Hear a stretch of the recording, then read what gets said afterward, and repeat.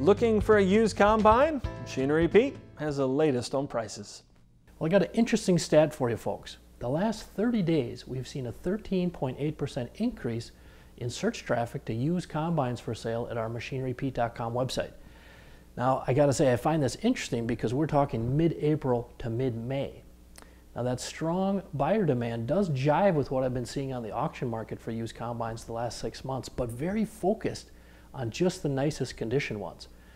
Now, that's not to say everything is peaches and cream out there with used combine values. It's not. We did notice in the past year and a half a big increase in the volume of used combines sold. So if we look at a common model like a Deere S680, which was Deere made from 2012 to 17, you can see average auction price last year actually was down 18.5% from $159,498 down to $130,049.